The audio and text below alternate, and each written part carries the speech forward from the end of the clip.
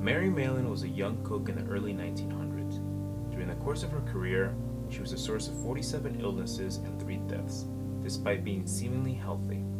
Notoriously known as Typhoid Mary, she was the first person in the United States to be identified as a healthy carrier of typhoid fever. Typhoid fever is a food-borne bacterial disease caused by a species of Salmonella. The bacteria enter the small intestine and invade the bloodstream, where it's carried to the liver, gallbladder, and bone marrow. The bacteria then multiply in the cells of these organs and re-enter the bloodstream. Patients usually develop symptoms such as high fever, headaches, and sometimes rose-colored spots on the chest. Typhoid fever is transmitted by the ingestion of food or drink contaminated by the feces or urine of infected people. The bacteria can survive for weeks in water or dried sewage. Careful food preparation and washing of hands are crucial to prevention. Worldwide, typhoid fever affects more than 13 million people annually, with over 500,000 patients dying from overwhelming infection, pneumonia, and intestinal bleeding. The most recent large-scale typhoid fever outbreak occurred in 2004 in the Democratic Republic of Congo.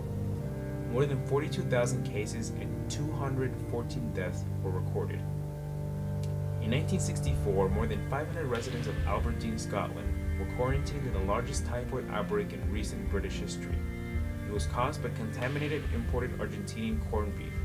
The bacteria spread to anyone who consumed any product that had come in contact with the same meat slicer. An urban legend persists that 90,000 people died in Chicago in 1885 from waterborne diseases, including typhoid fever. In reality, typhoid deaths in Chicago peaked at 1,700 in 1891. The biggest impact that typhoid fever may have had on history is in being responsible for the fall of the ancient Greek city of Athens. Around 430 BC, a devastating plague killed 1/3 of the population of Athens, including its leader.